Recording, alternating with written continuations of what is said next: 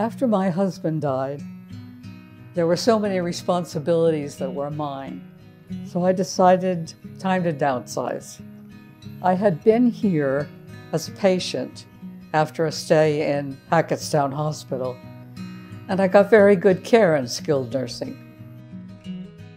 It's a beautiful place. I can see the patio outside with its gazebo, its putting green, its shuffleboard. There are benches all along the river. You can walk as far as you want, but it's also a great location as far as being near the hospital and next to Stevens State Park. I made a perfect decision. This is my home. My neighbors are lovely and we help each other. There is a laundry service if you wish it.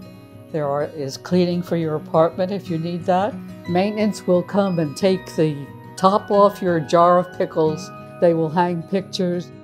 We have a library here. We have a cafe. You can go down any time of the day and get yourself a cup of coffee. This was a good choice for me.